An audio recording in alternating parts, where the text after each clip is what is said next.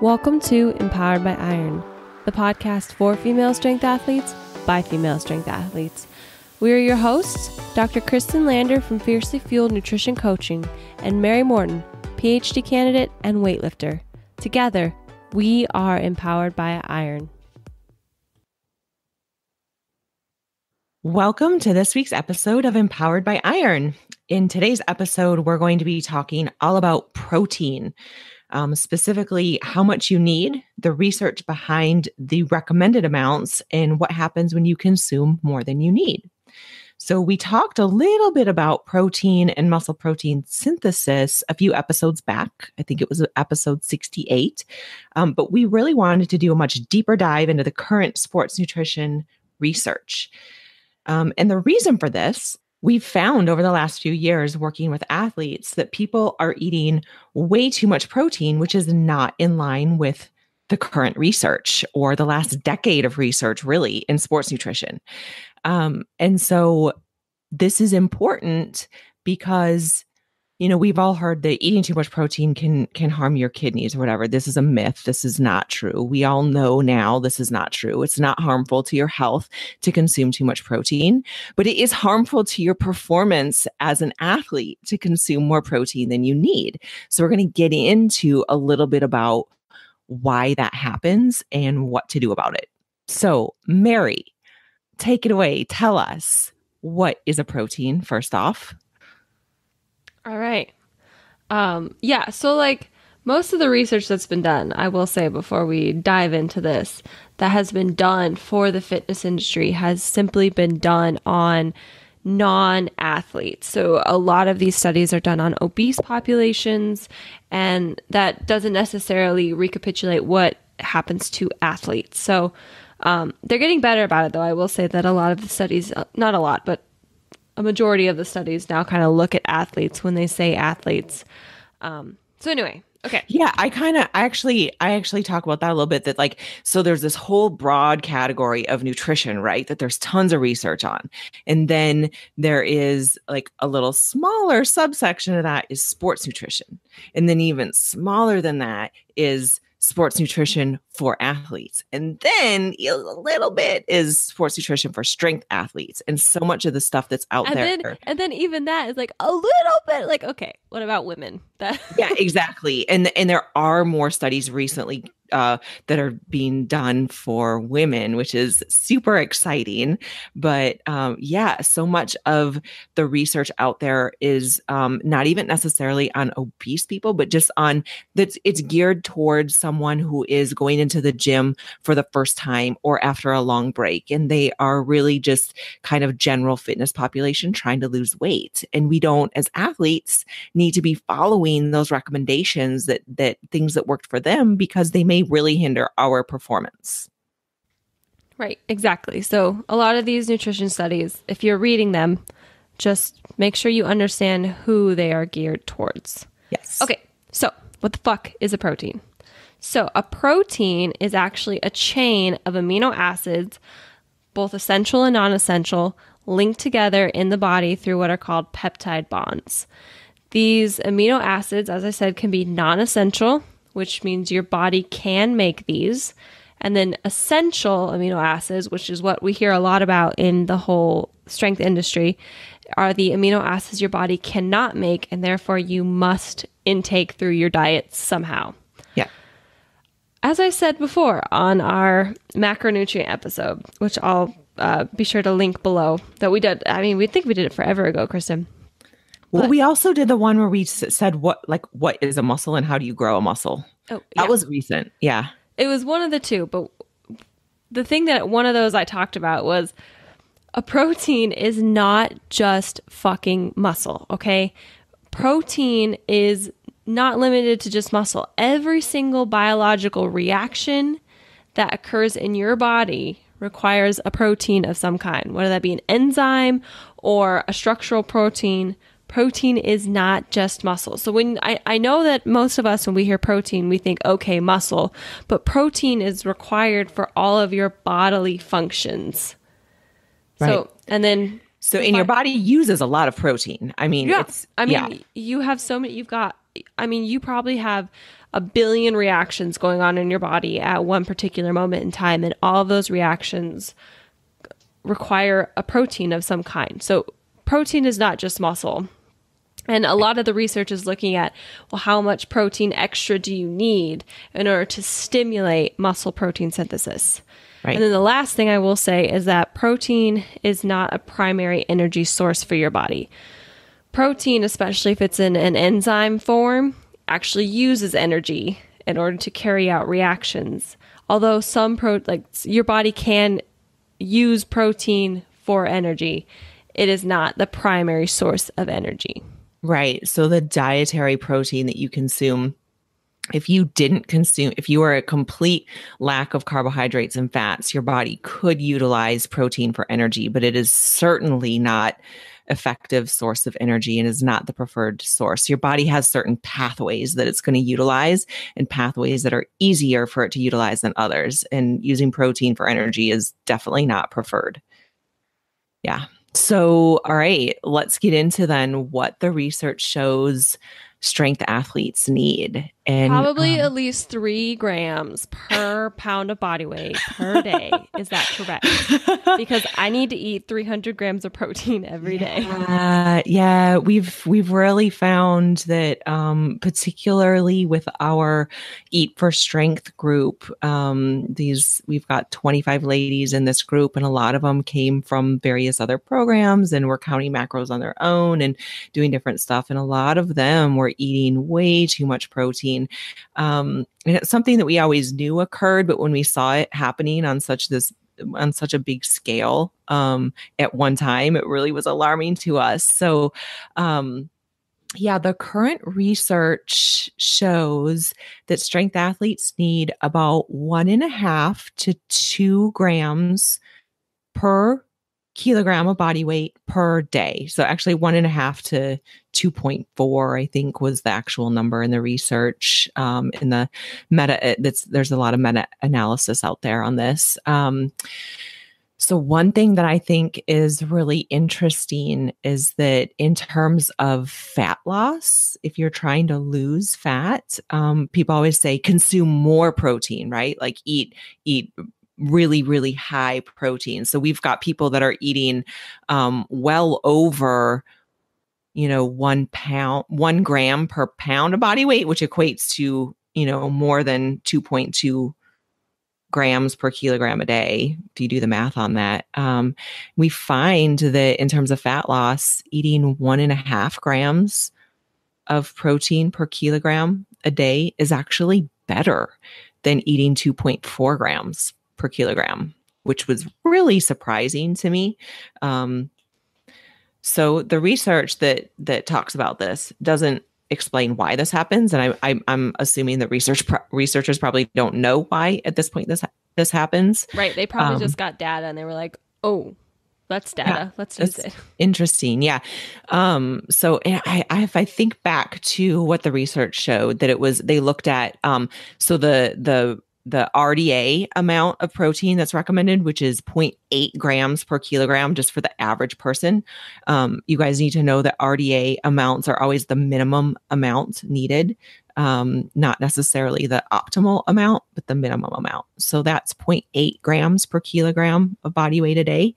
And they looked at 1 time RDA, they looked at 2 times RDA, which was the 1.5 grams, and then 3 times RDA, which was 2.4 grams. And they found that the groups that were in the 1.5 gram per kilogram and the groups that were in the 2.4 grams per kilogram, they did have more fat mass loss over a period of time than the 0.8 grams per kilogram a day group. However, the 1.5 gram per kilogram group lost like 6% more fat mass than did the higher protein amount, which is fascinating. And so why does that happen? Well, I speculate that I mean, this is a huge speculation, but I think part of it has to do with which gets into why you shouldn't eat more than you need, is basically if you you can only have a set number of calories each day, right? Or you're going to be in a caloric surplus and then you're going to be gaining weight, which if that's what you want to do, fine. But if that's not your goal, then, you've got this set amount of calories that you can consume in a day. When you are consuming more protein than what your body needs, you're taking away from those other sources of food that give you energy, like carbohydrates and fat. So I speculate that potentially these people that were in the higher protein group, they weren't getting enough energy from their food, and maybe were because they were all going through a resistance training program. I think it was 12 weeks. I think maybe they weren't able to train as hard. That's my guess, right? That's what's going to happen. That's actually a really good guess. I think that they probably didn't have enough energy, as much energy as the other group to get through their workouts. That's what I would guess. They're probably their exertion and their actual, the actual amount of strength or whatever they're actually to put in each training session was less, just simply because they're fucking tired. Exactly. Because we know carbohydrates are what your body wants to use for energy. It's the easiest source of energy for your body. It will use fat for energy if it has to. And then secondarily is protein. So if you're eating double the amount of protein than what your body needs, then that's a significant amount of carbohydrates and fats you're missing out on. Yeah. So let's talk about that, because if you're eating, let's say your body can only handle, and this is just to make the numbers easy, let's say your body can only handle 100 grams of protein a day. Like, that is how much protein your body can process in a day to contribute to muscle protein synthesis, to contribute to all your biological functions. And let's say you eat 150 grams of protein every day. That 50 grams extra really is all for naught. Right. It doesn't benefit. There's no more benefit. There's no benefit. The research shows that if you ingest that extra protein, it's going to be turned into free amino acids circulating in your blood and whatnot. And then eventually you just pee it out. Like, it's just gone. Like, your body cannot process more than a certain amount. In fact, one study looked, ooh, I just punched my mic. Oops. Getting worked up over there. Oh. One study looked at the effect of protein when consumed in 3 or 4 times that 0.8 range in college strength athletes. So these are young individuals who really should be able to put on good muscle if properly nourished and have a good program to follow. The study found that there was no benefit, zero benefit in terms of strength, in terms of endurance, in terms of everything, weight loss, weight gain. There's no benefit to eating 3 or 4 times the recommended amount of protein. You just lose what you don't use. Yeah, exactly. It's that. So it doesn't harm you. It's not going to be harmful to you. That used to be the thing all the time. It's like, oh, you're going to have like kidney failure. No, if you have an underlying, talked about that before. If you have an underlying kidney condition, like I'm sure you're about to say. That was exactly what I was about to say. Took the words out of my mouth. But right. So it's not harmful. It's just not helpful. And when we're talking about sports performance, you need to make sure that everything that you are putting in your body is working for you, right? Like that's the whole point of, specifically if you're looking at your macronutrient breakdown and you're trying to hone in on this, you don't want to be consuming more protein than what you need, because it's just hindering your performance. In fact, probably nobody that listens to this podcast is an endurance athlete, but maybe some of you do both. There was a study that showed they looked at a time trial cycling event, and they had some cyclists who were consuming, I can't recall the numbers, but the cyclists, I think it was the cyclists that were at like 2.4 grams per kilogram of body weight versus 1.5 grams per kilogram of body weight. The cyclists at the high end performed worse after 4 weeks on a time trial than did the cyclists that were eating 1.5 grams. And that's absolutely shows for them. I mean, they need a lot of carbohydrates. So it was robbing their body of carbohydrates, because they weren't in a caloric surplus, right? So they just weren't eating as many carbs, and they performed worse. So another shocking thing, is Right. that They if you didn't do. have the carbs or the energy. Exactly. Exactly. And where, a lot of the information out there, a lot of the research out there, when you read about protein and you read about muscle protein synthesis and balancing the muscle protein breakdown versus the muscle protein synthesis, and looking at all of that, a lot of the research, where they talk about resistance training, like we said in the beginning, is looking at the like weight loss fitness group. And they can get away with eating less carbohydrates and less fats, because they're not really necessarily concerned with their performance, especially not in these research studies. They're not as concerned. They're looking more at how do we stimulate the best muscle protein synthesis. And so they will sometimes really cut those carbs down to do that. And we can't do that as athletes, which is, I'm No. like shocked the amount of athletes that come to us, eating relatively low carbohydrates, and they're tired, they have no sex drive, they can't get through their training, and they think that there's like something wrong with them besides just that they're not eating enough energy. Right. Well, it's been Yeah. so ingrained in basically every source you look up. It's well, what protein are you eating? Are you getting enough protein? Is there enough protein in your diet? And if you're eating a normal meal where if you're not following a vegan diet, if you're just a normal person eating a portion of meat basically at every meal or a portion of protein, you're probably fine. Okay. You don't need extra protein. You're Right. fine. It's just bullshit that everyone's been feeding you to try to sell you things. And Absolutely. I find that's hilarious. You really should, like, when it's all said and done, having supplements is great, especially having like protein powder. It does really help in terms of aiding your recovery. However, you really should be able to do this whole thing on normal food. Like, you should be able to get enough protein, enough carbs, enough fats through whole foods and some treats. Like, that really should be how it is. Absolutely. Yeah. If you're having to slam like three protein shakes a day just to get in your protein requirements, you're You have probably too many proteins. you're probably trying to consume too much protein for sure. I'm a really big fan of a whey protein supplement post training. Just because generally I don't want to eat chicken, or right, because we've talked about before, it Right. needs to be low fat. It's just tastes good and it's easy. So, Well, and I have like I have soy protein powder and I use it for yes, the same reason, except mine tastes yes. like shit, but I mix it with fruit and it's fine. Well, so we're going to talk a little bit about protein quality in a minute.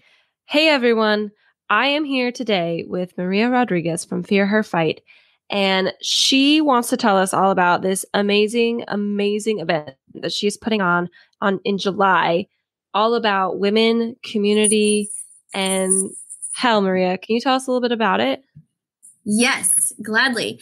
So this day is just going to allow women to be a little bit more creative if they are looking to start their powerlifting journey or start their CrossFit journey, or if they just want to know of other people that are the same as them in this community. I have a lot of people coming in for this event that are just beginners, that are moms who are like, I don't know what to do. I feel alone.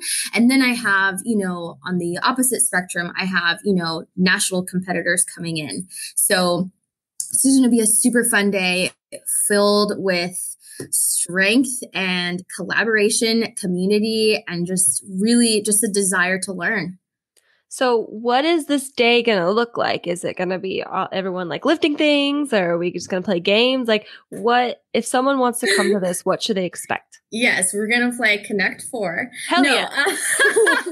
No. Yeah. So in the morning, what I have planned is just kind of like a mimosa bar and some sweets and coffee. So I have a local barista. She is also a woman of color. I invited her to come and share her coffee with us, and then everything I really wanted to make sure that it was local. So kind of like an intro, little breakfast, fun. And then just an intro on just to meet everyone. So then I'll just kind of introduce the event, and then we'll just go right into our first speaker. So who is our keynote speaker, Cece Holcomb.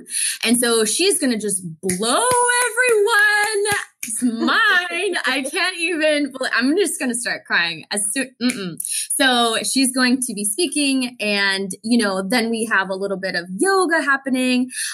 Bua Berg, who is also a really great friend of mine, she's going to be leading us through a little bit of a morning flow, morning stretch, because it is going to be an event where we mostly just kind of sit because we're going to be listening to our speakers. And then throughout, there's food, there's activities. There's my friend Kaylee. She has her massage chair there for the women that want to just kind of get a 20-minute back massage. And so then at the end of it all, we're going to have a little friendly deadlift competition. So a little bit of everything. Yes, of course. Speakers, that's fun, and lifting. Yes, it's going to be so fun because that's what it is. It's just not, strength looks different for everyone. So I wanted to make sure that was evident. So where is this being held, and where can people buy tickets? This event is in Lakewood, Washington. It's at my dear friend's gym, Daniel Libre, his gym, Northwest Strength. And tickets are available through the website, www.fearherfight.com, under the tab Women's Strength Summit. And tickets are $85 through Brown Paper Tickets. And so they are a fair trade company who you can make sure to donate through any charity you want. There's a fee for that, but making sure that we also donate all of the proceeds from the raffle will be going to the Sexual Assault Center of Pierce County. So win-win. So this is going to happen July 15th, correct? Yes, ma'am. If someone can't make that for whatever reason, for a legitimate reason, because it sounds amazing, is there any way that they can support you besides buying a ticket? Absolutely. So on our website, there is a full line of cool gear. There's tanks, long sleeves, beanies, because here in Seattle, it is still really chilly, unfortunately. Or there is a donation page that, like in this instance where you can't go, but you really do want to help out Fear Her Fight in this manner and the Sexual Assault Center of Pierce County, definitely that is going to be available through www.fearherfight.com. That's awesome. So everyone listening, if you're interested for this, go to fearherfight.com and buy your tickets to this amazing Women's Strength Summit. And let us know how it goes. We're proud sponsors of this event.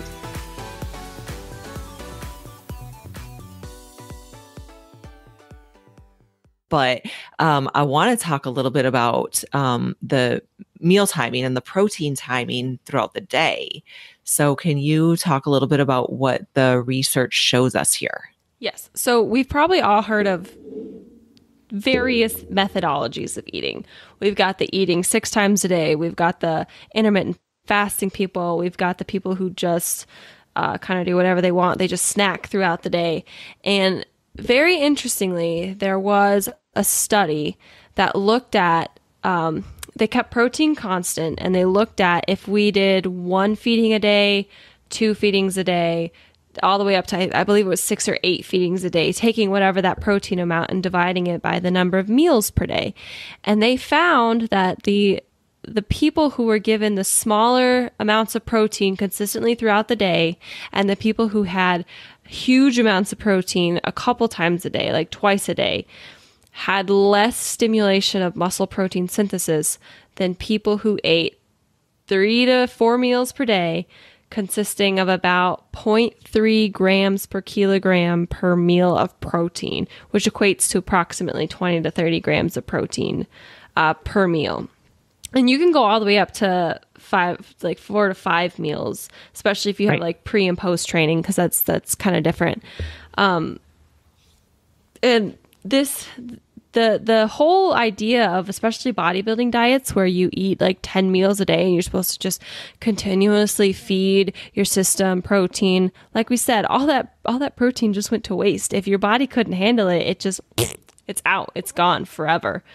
So the best way that they found to prolong muscle protein synthesis, especially after resistance training, is that you eat about 20, 30 grams of protein every 3 to 4 hours. Yeah. That's it. So if you do the math on that, that's going to put us at that right around 1.5 grams per kilogram of body weight, right? Yeah. So imagine that. The science adds up.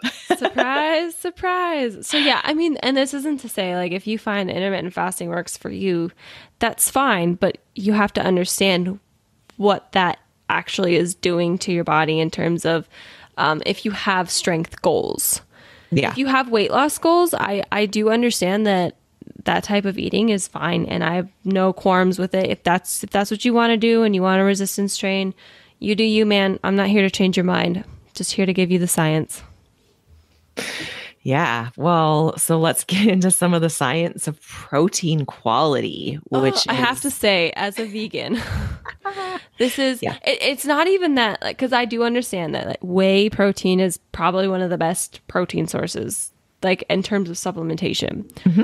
But one of the most annoying things I get as a vegan is, well, you just don't have the best quality protein. And I'm like, shut the fuck up. I am stronger than you. I will literally punch you right now. So that, for all my vegan friends out there, you know that question. But like, where do you get your protein? And food is the answer. God damn it. Okay, I'm sorry.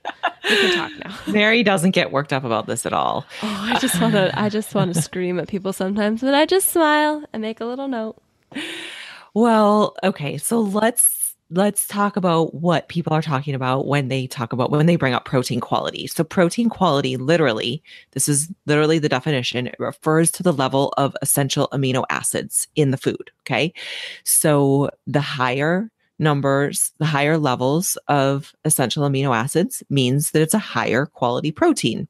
So a lower quality protein means it has lower levels of essential amino acids. So animal sources naturally have the highest amounts of essential amino acids. They're higher than plant sources of protein. That's just a fact. The branched chain amino acids, leucine, isoleucine, and valine, are particularly important for driving muscle protein synthesis after resistance training. And then particularly leucine is the big one that's been popping up in research a lot lately. And I will say that they found, I don't know if you're going to touch on this, but if you just ingest like free forms of leucine that are not in the branched chain form, it doesn't stimulate muscle protein synthesis to the same extent. Yeah, it's not for as long. Yeah, it does stimulate it, but not for as long. Absolutely. So basically, what this means is if you are not a vegan, the best recommendation is to consume a whey protein that shows that it's got higher levels of essential amino acids. It's got more leucine in it. Overall, it's a higher quality protein. However, if you don't want to eat animals, don't eat animals. So it's not impossible if you choose to eat a meat-free, dairy-free diet. Like, it is not impossible. Right. Is it as easy as eating a meat-based diet? No. But can you learn how to do it and still get strong and still reach your goals? Absolutely. Right. So if you're consuming a plant-based diet, you just need to make sure, I think that using a protein supplement post-training that contains all of the essential amino acids is probably really big for vegans. I do highly recommend that. Yeah.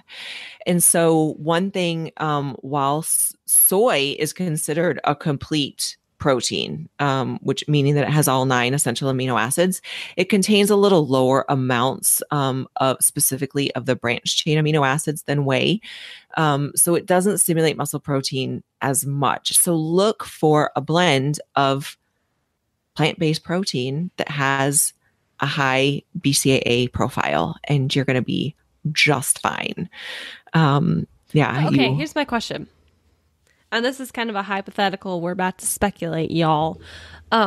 If your body can only handle a certain amount of protein, which And by means handle, you mean like process, right? Because it can handle it. It just doesn't need it. Like it doesn't use it. yes, it Yeah. cannot process. That's what I mean by handle. Yeah. If it doesn't use all that protein anyway, at what level is the amount of branched chain amino acids not important? Like if you know what I'm saying? So if there is a certain level that your body can handle or process, if you're trying to add extra onto that, does that even matter? Like, is it because the whey is more? Yes, it has more, but do they do the same job if you overall eat the correct amount of protein throughout the day? Well, so that's a really good question. But so we know that the driver of muscle protein synthesis is resistance training, right? Correct. That's the driver. So, or one of them. It's a very strong LOL. stimulus. Pun intended. I actually totally didn't mean to say that. But yeah, so we know that that is a really important and strong catalyst to muscle protein synthesis. And so that your tissues are more sensitive to the uptake of protein, and specifically the amino acids, and more specifically the branched chain amino acids in that 1 hour post-exercise window. So I would say, yeah, it probably does matter to get, as high a quality protein as you can get in that 1 hour window, because that's when your muscles are the most sensitive to taking this up. Does that answer your question? Yeah, but I will say, if you want to be vegan, it's always fine. Right. It's all about priorities, man. Right. Well, so there are other studies out there that show that that ultimately it's the amount of protein that you consume throughout the day that is more important than necessarily the timing of it and whatever. So ultimately, when you're looking at this, like, just make sure that it's funny to say, because we always used to talk about make sure you're getting enough protein. And now I'm really realizing we need to be saying, make sure you're not eating too much protein. Make sure you're not taking away from the carbs that you could be having. Well, and that's the biggest thing, right? That's the biggest thing that we are seeing happening with people, is that they're not fueled for their training very well because they're eating so much protein. They're displacing the carbs and the fat. You really should be going into your training assuming that you had a decent night of sleep and you're not like going crazy at work. You really should be going into your training every day with a good pre-workout meal with carbs and protein, so you are energized. Like, I don't feel tired during my training anymore. When I used to eat more protein and had reduced carbs, I mean, training was horrible, but now I don't have that lull in training, that lull in energy that causes me to have a shitty session. I mean, I eat before, I eat during, and I eat after, and I feel fine. Like, I feel amazing. Right. With all the extra energy. It is really amazing. And especially for those of us that train, we train high volume. We train for a long time. Our training is lasting 2 to 2.5 hours. It's you need that energy to get you through that training. That's what's going to get you stronger. That stimulus is what's going to drive more muscle protein synthesis, because you're able to train harder. So it's not that we're saying, eat low protein. This is certainly not low protein. 1.5 grams per kilogram is still double the RDA amounts. But it's about getting those carbohydrates in. For just to give you guys an insight, like, I eat 90 grams of carbs before I train and 90 grams of carbs after I train. And that is, I know people my size that they don't even eat that many carbs in a day, and they're wondering why they can't get through training. And I feel terrible for them. I don't want that to happen to them. And to them we say, come to us, we help you. Yeah, exactly. It's like finding the right amount of protein is kind of like Goldilocks and the Three Bears. One is not enough, one is too much, and one is just right. Exactly, which actually brings up a really interesting point is that Goldilocks does. Yes, Goldilocks brings up a very interesting point. Is that so like the research is all about means, right? It's all about like there was this range that showed up in our research and we brought it down to the, essentially Average. kind of an average. Yeah. Yeah. And so although my mother, the statistics professor, would be horrified if she knew I referred to mean as average, but whatever. Anyway, these are starting points, right? There are outliers. There are definitely outliers in this where there are people that may need a little less protein, although I find that a little harder to believe than some people might need a little bit more protein. But, these are really good starting points for people. And then you can kind of go based on that. But I would argue that probably not very many people need to go as high as 2.5, 3, 4 grams per kilogram of body weight. That's too much. You're just wasting calories at that point. Right. And who wants to do that? Like, I want every calorie I consume to do something for me. Right. Exactly. Especially anything else, Kristen? No, I mean, that's it. That's protein in a nutshell. So I'm sure we're going to get some flack for this. Probably, but there's a lot of money in this industry pushing this. The beautiful thing about us and you listening to this podcast is like, I'm not trying to sell you anything. Right. I just want you to be the best athlete that you possibly can be. And if that means buying a supplement, that means buying a supplement. If that means eating less of something, that means eating less of something. That's just what that is. But if you have questions for us, or you want us to clarify something, or you're interested in coaching, you can reach out to us at empoweredbyiron@gmail.com. And don't forget, we have a Patreon. It's a monthly support. It helps support the podcast. We also have a Facebook group page, Women's Strength -athlete resource, or Women in Strength, -athlete resource. And you can ask the questions there too. We have a lot of women in there who would benefit from any questions of that nature. Yeah. Anything else, Kristen? No, that's it. You guys have an awesome day and we'll talk to you next time. Bye.